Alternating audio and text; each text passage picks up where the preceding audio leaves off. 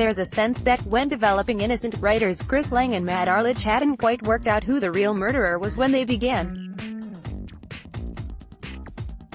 They had a premise, yes, David Collins, the Ingleby, released on a technicality after serving 7 years in jail for the murder of his wife, and with it the subsequent broad strokes of the character drama to juxtapose alongside the criminal investigation. They didn't, it would seem, have a solution.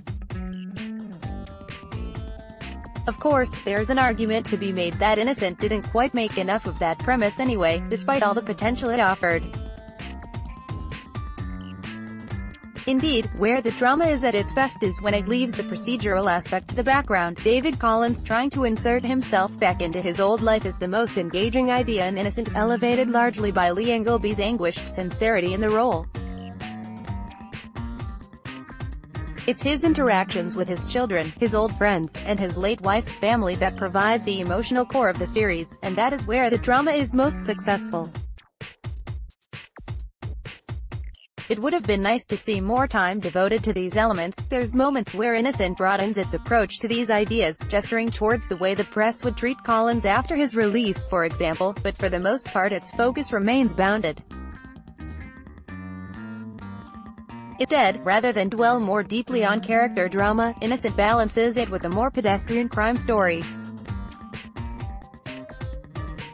There's a point at which this line of criticism is little more than condemning Innocent for being one show in lieu of another, though that's not entirely the point. Much as Innocent could have done more with its character drama, so too could it have been more inventive in terms of its procedural aspect.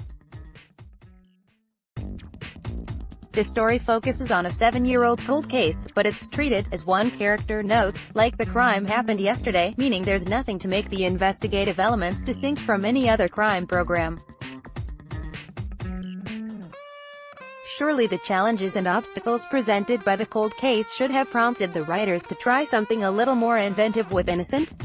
With such a potentially engaging perspective on a procedural we've seen before, it's a shame that Innocent made the more familiar choice. Yet the above is, perhaps, predisposing this piece too negatively too early.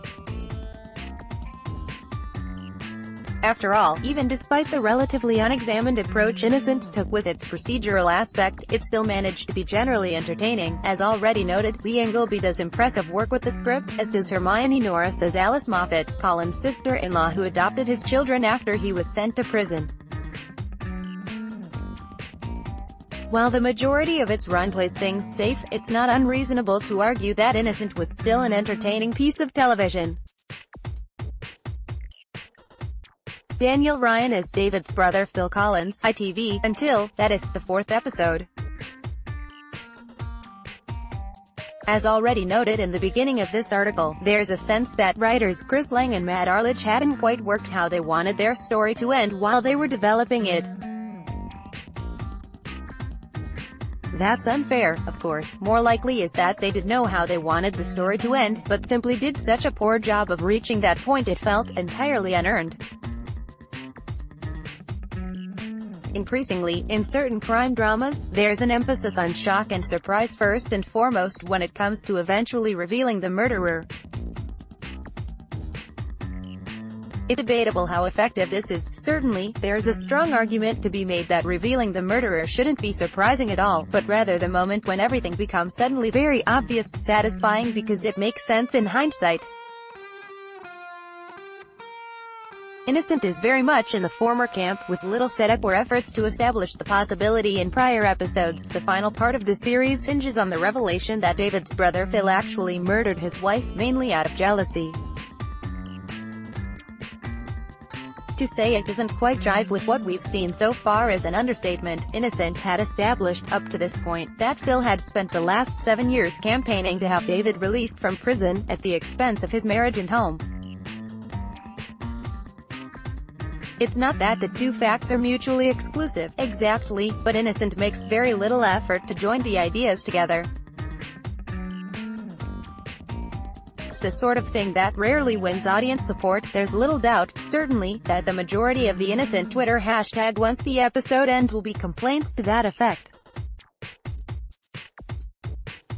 prioritizing the surprise over fidelity to inconsistency with steps taken to reach the reveal. Dull the emotional impact of the moment. If the emotional impact isn't ring true, it doesn't matter how shocking it's meant to be.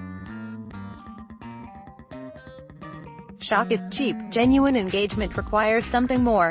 Ultimately, this is what stops Innocent from quite working. While it was never exactly perfect, the first 3 episodes were at least entertaining. That the final episode couldn't quite tie it all together means the series is never really able to function as a coherent whole. Related, Safe story of paranoia and secrecy does an impressive job of standing out in a crowded genre. Collateral is an intimate drama, fascinated by individuals and skeptical of institutions like this article. Hate this article. Why?